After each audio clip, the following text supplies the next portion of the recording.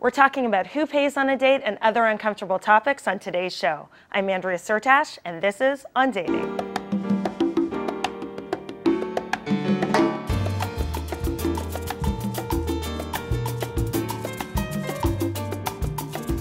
What is the most uncomfortable thing about dating?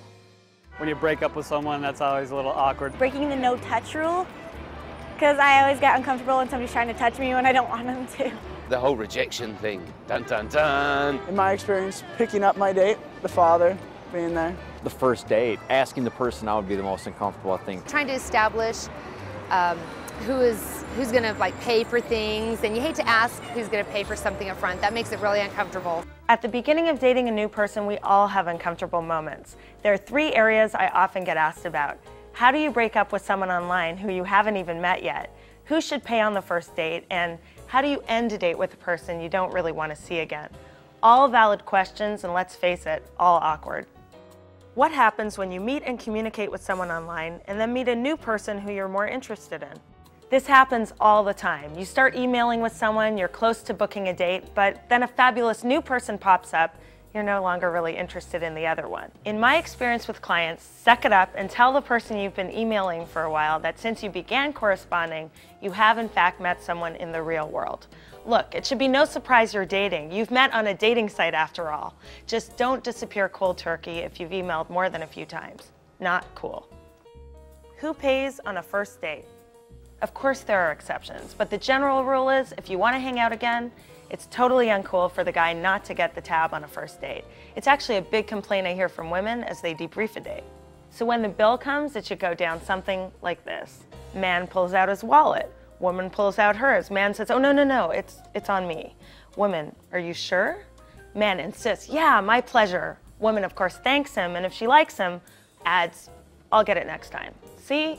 Easy. Now, even though the man should pay on the first date, that doesn't mean a woman shouldn't offer to contribute to a part of it, like dessert after dinner. But guys, get the main event and insist with a smile. If you don't, she'll notice. If you're strapped for cash, suggest a cheaper dating spot, like a glass of wine or a walk and an ice cream. That way you won't dread picking up the tab. How do you end a date with someone you don't want to see again? With online dates and blind dating, it's common not to want to book a second date after the initial meeting, but it's awkward, especially if you've had a nice evening together. A number of men say, I'll call you when the date is coming to a close. They may know there's no way they'll ever dial their date's digits again, but perhaps it's a pleasant way to end the evening. Wrong. Don't do that. A woman would much prefer you to just say, thank you, nice to meet you, good night, and make that the end of it. Don't pretend you're going to follow up if you're not. Women, same goes for you. Keep it simple at the end. Of course, if the guy pays, you're going to want to thank him and then get out of there fast. Just say thank you, good night. If the guy follows up to book a date again, you can email back something like this. Dear date, thank you for your note. While I appreciate the invitation, I do not feel a romantic connection. I wish you all the best. I think you get the point.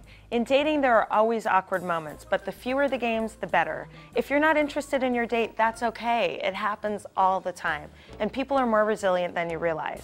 So be considerate even when you're not interested. And when you are interested, guys, pick up the tab, because dividing the check and counting change at the table is, well, it's not a turn on. Here's a reminder of how to get through some uncomfortable dating situations. Be honest if you meet someone else. Guys, get the tab. And everybody, don't pretend you're going to follow up if you're not. Thanks for watching On Dating. And remember, even a bad date makes a great story. So get out there and have some fun. I'm Andrea Syrtash. See you next time.